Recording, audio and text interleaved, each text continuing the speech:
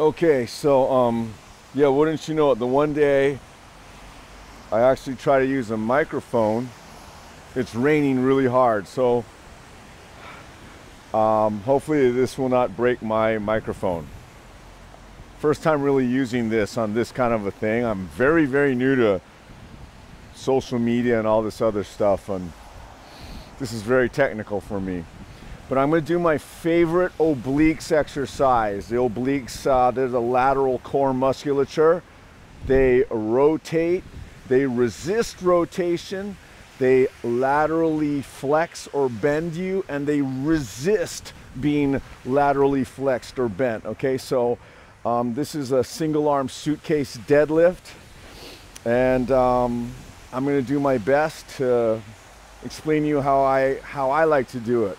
Once again, this is not a tutorial or instructional. This is just me explaining how I do this. I'm sure there's other ways of doing it as well, but and then oh yeah, along those lines, I can't really say I recommend this. There are some inherent risks to doing this, so this is just for your information, and I hope it's somehow helpful.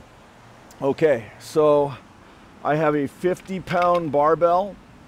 The real important part is centering my grip, making sure that the bar does not tilt to the front or to the back. Okay, that is super important, especially as the bar gets heavier. I like to have a narrow, neutral stance. The space between my feet should look like a corridor. I place my hand on my head. That allows me to really open up the right lateral core compartment and expose it to the weight that is trying to deviate me in this direction. But I'm going to get the two X's, extended spine and expanded rib cage. I want to start from the tallest posture possible.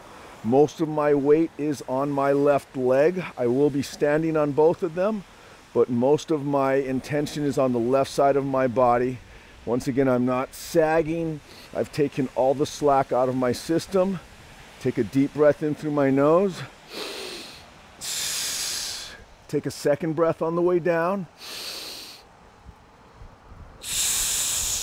Blow it all out. One more time.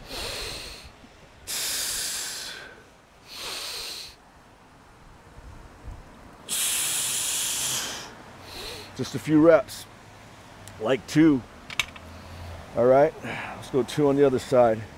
Once again, when I lift the bar up, if that happens, whatever direction, I call it the low side. So if this is the low side of the bar, when I pick it up, I'm going to move my hand in the direction of whichever of the side is lower.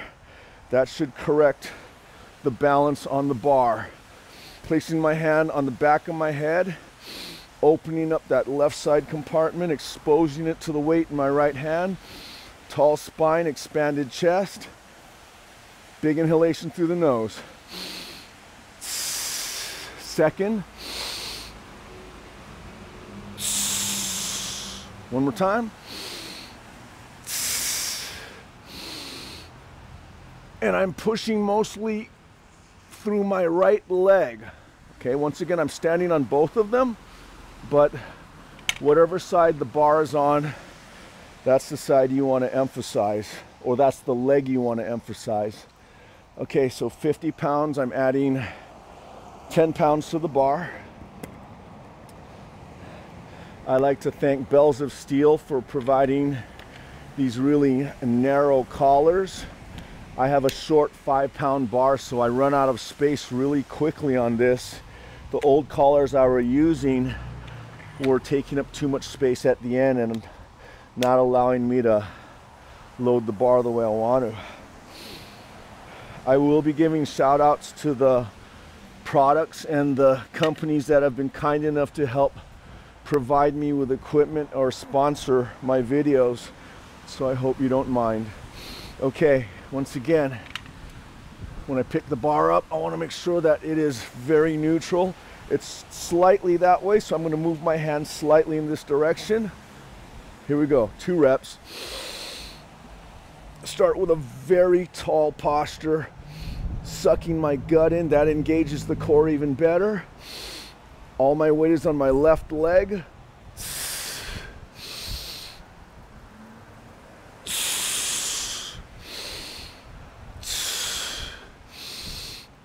At the top, I always try to reestablish the tallest posture possible. All right. Other side.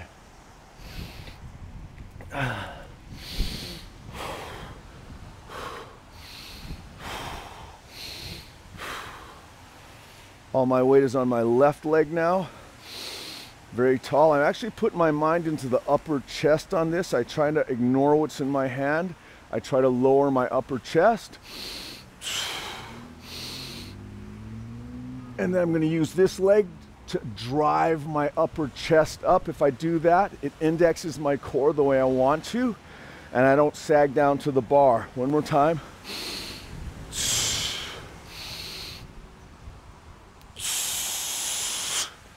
Bringing it from this side. Okay.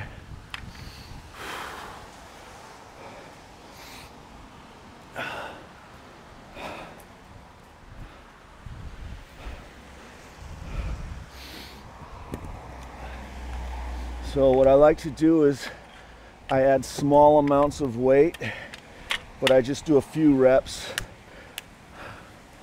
per each incremental change.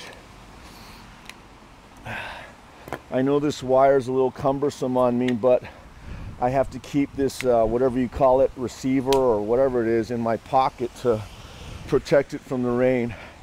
Once again, I'm not a real technical guy. I don't usually use stuff like this. So if you have better suggestions on weatherproof mics and things like that, I'd really appreciate it. Okay. Who knows? These might be weatherproof already. We'll find out the hard way if not. Okay, here we go. Lifting that up, making sure that's still a little bit front heavy, so I move my hand a little in that direction. Getting as tall and sucked in on the midsection as I can. That activates my core.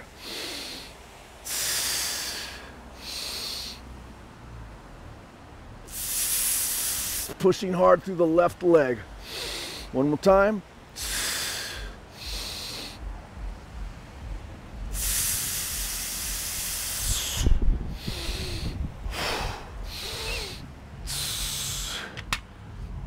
When I put the weight down, I try to be as conscious of how I do that as when I'm actually doing the working set. Oftentimes we hurt ourselves when we put weights down or pick them up because we forget to have the same mindfulness that we do during the actual exercise. Okay, once again, 2 X's, extended and expanded, takes out the slack in the spine and the core, allows me to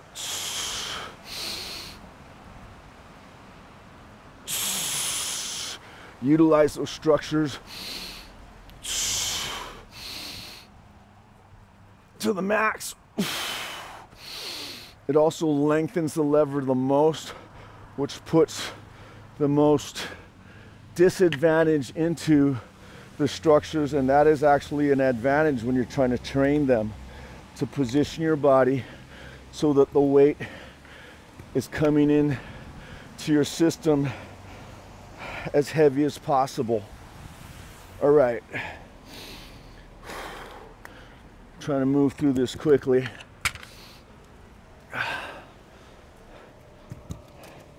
Adding another 10 pounds, but got these 25-pound plates.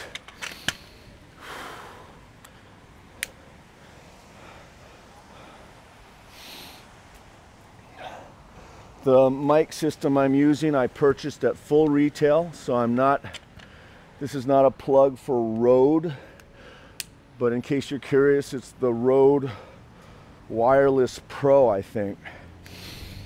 I'm new to it myself, so I can't really speak for how good it is. We'll all find out soon. All right. Okay, so from here, I'm gonna just start from the dead stop on the floor. Here we go.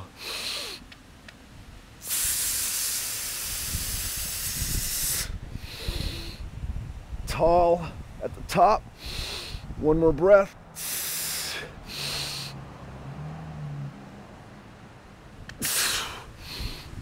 You might have seen a little shaking on this side. This is my left knee. I have some long-standing damage to it that I hope I'll be fixing soon. But anyway, here we go. Right side. Take that big breath in through my nose. Pressurize it in my midsection. Got a big pneumatic bubble that I'm going to push against.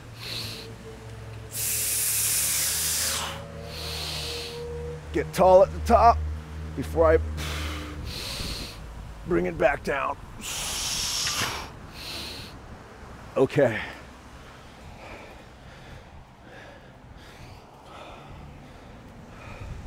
Now instead of 10-pound weight increase, we're going to go with a 20-pound weight increase. This will bring the bar up to 100 pounds. The bar I'm using is a 5-foot bar. It is not an Olympic bar. It's 5 feet long. It weighs 30 pounds. So, in case you're wondering, for my little yard workouts, it's about all the bar I can accommodate in the space that I have on my humble little walkway. All right, here we go. So if when I pick this bar up, it starts to tilt, I'm not going to continue. I'm going to put it back down. I'm going to fix my grip and try again. I try to get my butt as low as I can because I want to be able to drive with my legs. Here we go.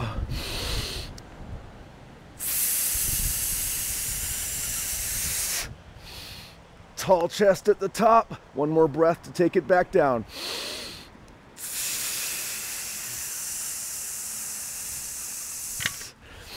I also emphasize try not to let any part of the bar nor my arm touch my body.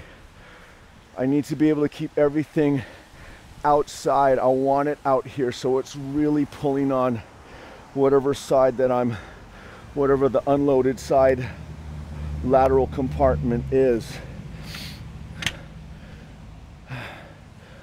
God, I hope this microphone's working. I'll be so disappointed if it's not. And this whole video is quiet. Anyway, worry about that later. Here we go.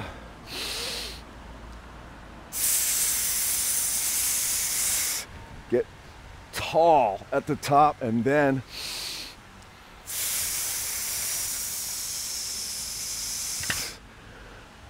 all right. Once again, that bar was trying to bend me this way, so I'm using these and a bunch of other things to not let it bend me. My personal belief on especially the obliques and the lateral core is that their higher purpose is to not let the spine bend. So that's why I like this exercise so much. I used to have significant back pain that no matter how much core work I did and all the stuff that I was told to do, it wasn't until I started strengthening.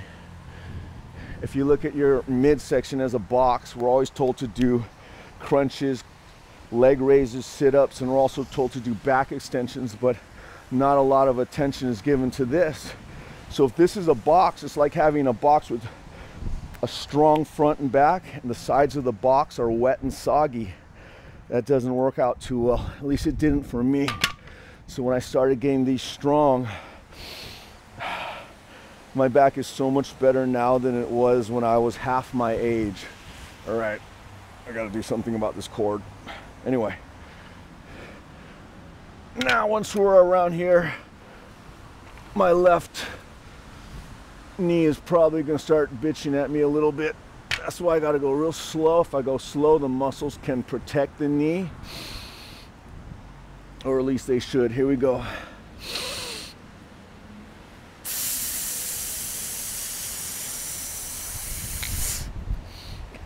Tall.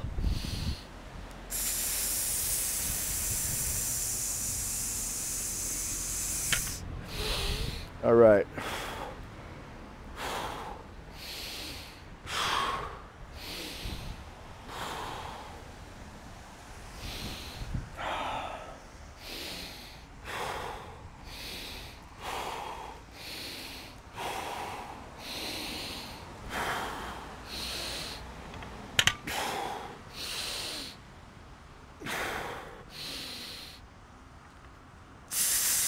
Oop, okay, that was front heavy, so I moved my hand. It tipped this direction. I moved my hand in this direction a little bit.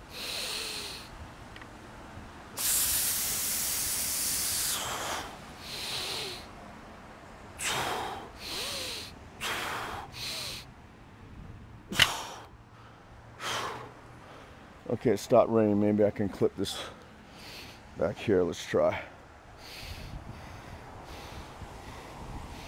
I'm sorry I'm so fumbly with all this. To me, this is really high tech by the time this is coming out. So let's see if that works out. Okay. Quick weight change. But no, going back to oh, sorry. Here's a topic I wanted to cover. Oftentimes in comments, people ask if training the obliques will give you a blocking midsection. And in my own experience, I'd have to say, if you're training them the way I like to train them, then I'd have to say yes. But then you'd have to ask yourself if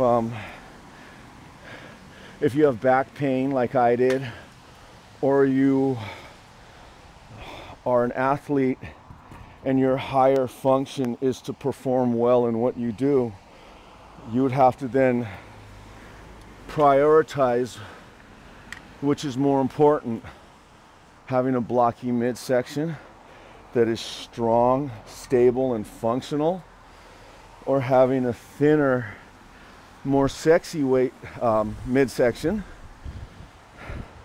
that might not be as functional, or in my case, as pain free. So it's just a matter of priorities. But I also practice stomach vacuums a lot. That's basically what you see bodybuilders do. This, sucking the gut in, but not just sucking it in this way, also trying to lengthen and pull the sides in as well. I think if you practice doing that, even as you strengthen your obliques, let's see, that was 120, we're gonna go 130.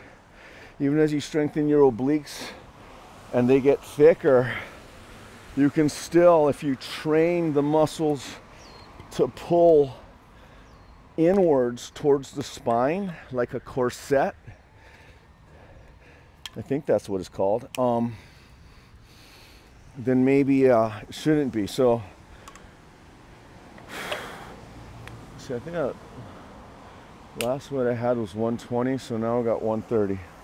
So it's extending the spine, expanding the rib cage, and then sucking everything in.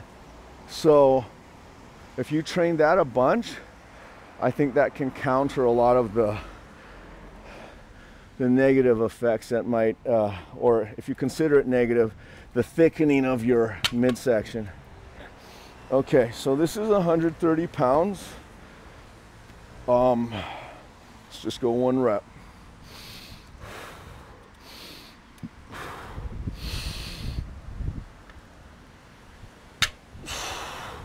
That was a little front heavy. I'm going to adjust my grip.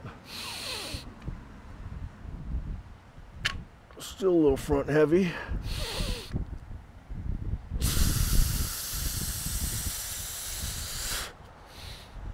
Tall and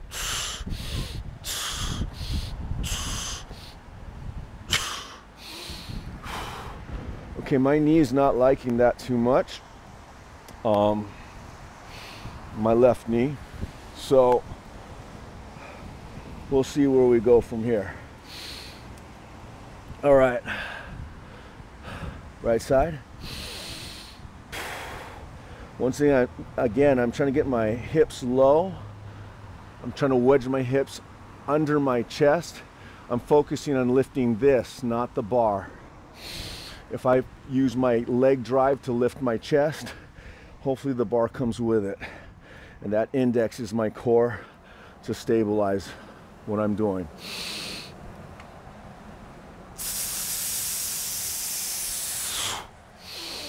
Tall at the top.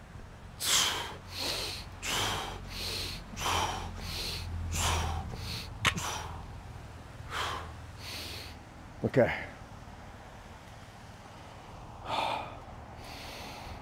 Might go one more time here.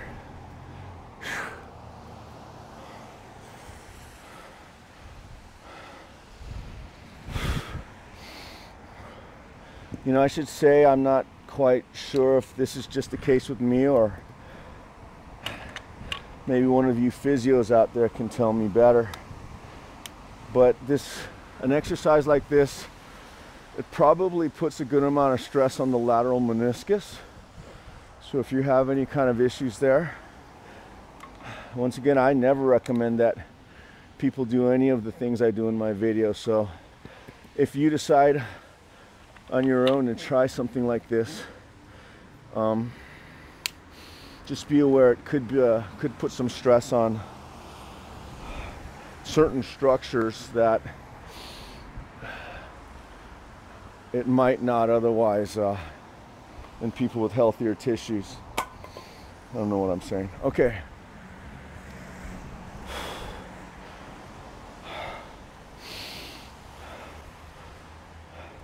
So this bar weighs about 140 pounds.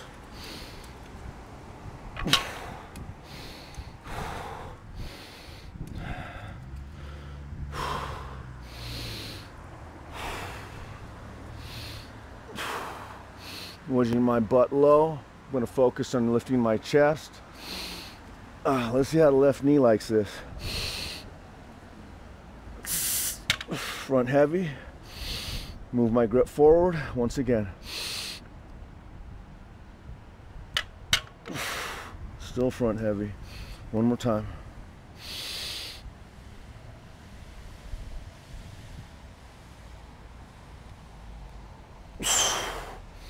I had to compensate a little bit on that one.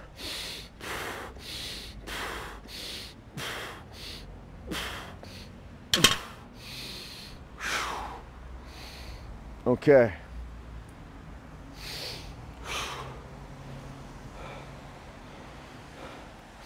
That's probably it for the left side. And maybe for the day.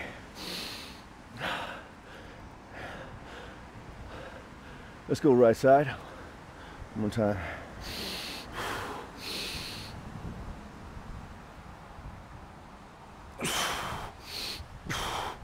And get tall in the chest here.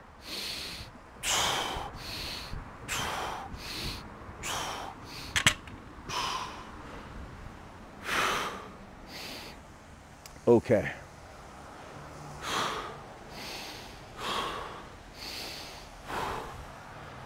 Okay, we're gonna try to keep this short.